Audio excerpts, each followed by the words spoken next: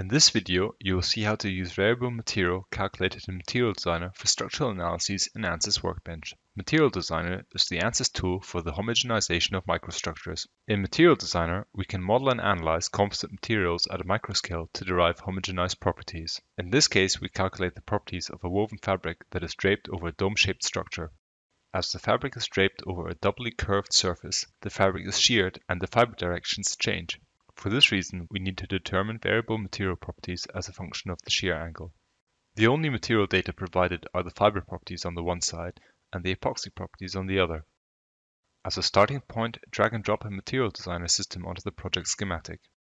In Engineering Data, define the constituent material properties.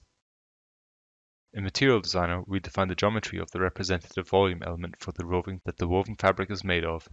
Material Designer automatically sets up the appropriate boundary conditions and solves the required load cases to determine the mechanical properties of this unit cell. We now have the homogenized properties of the roving. By connecting a second Material Designer system to the first, we can now use the roving properties to calculate the homogenized properties of the woven fabric for different shear angles. As before, we create a two-phase geometry of a woven material and assign epoxy and roving properties to each phase. Material Designer provides predefined representative volume element geometries, such as the plain woven fabric. These predefined geometries are parameterized to easily adapt them to the requested shape. In this case, we vary the angle between the warp and the weft yarn to determine how the mechanical properties vary due to a change in shear angle. All the other parameters remain constant. Once the material properties of the woven fabric are calculated, they can then be used in any structural analysis. Material Designer is fully integrated within the Workbench platform. Now we turn to the modeling of the actual structure. The part is meshed in Mechanical, and the shell mesh is transferred to ACP Pre, where we define the composite layup using the materials that Material Designer calculated.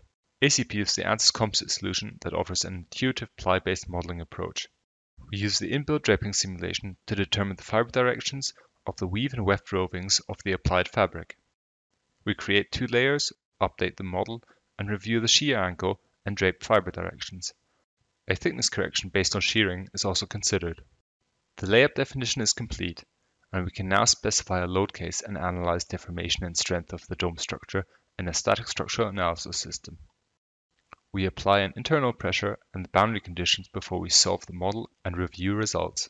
We compare the solutions of the dome with shear angle dependent material properties to the one without. These results show that taking shear-dependent properties into account has a significant influence on the structural behavior of the dome. Material Designer. Material homogenization made easy.